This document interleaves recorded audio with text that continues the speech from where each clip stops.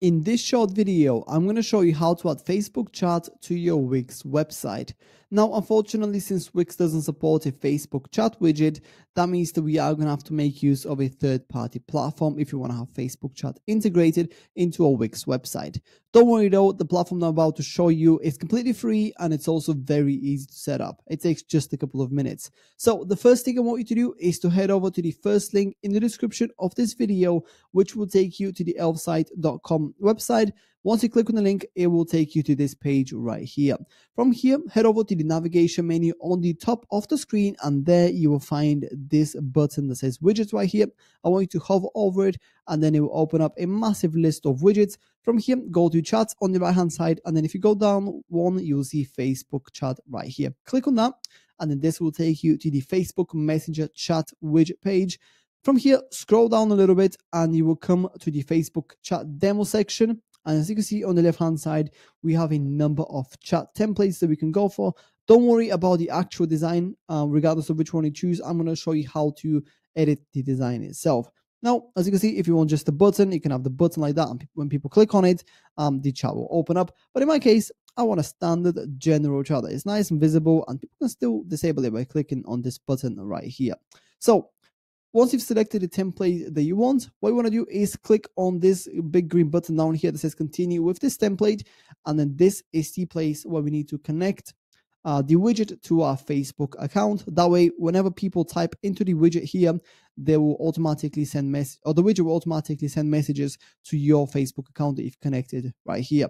So once you've connected the Facebook account, it will all be done pretty much. And then on the left hand side, if you want to edit the widget and kind of what it looks like, as well as the contents of it, on the left hand side here, you will see 4 different tabs. You have the content right here. So as you can see, bubble icon, you can change this if you want. You can have bubble text if you'd like.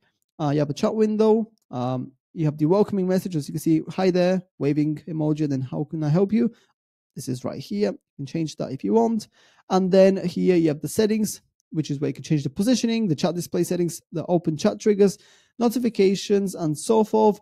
And now if you want to change the actual appearance of the chat, so for example, well, basically the look of it, this is where you have to come. And yeah, that's pretty much it. I'm not going to play around with this. I'm going to leave this up to you because that will make the video very long.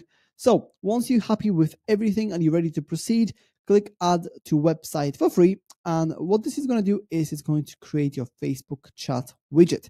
Now, before you see this page right here, it will ask you to log in. You can either create an account on the elfsight.com website, or you can do it like me. I use Google to log in because it's nice, quick, and easy. Then you'll be taken to this page right here, which is where you can see what the widget looks like. Once you're happy with the way it looks and everything, click on publish in the top right corner of the screen right here. And this is where we need to select the plan.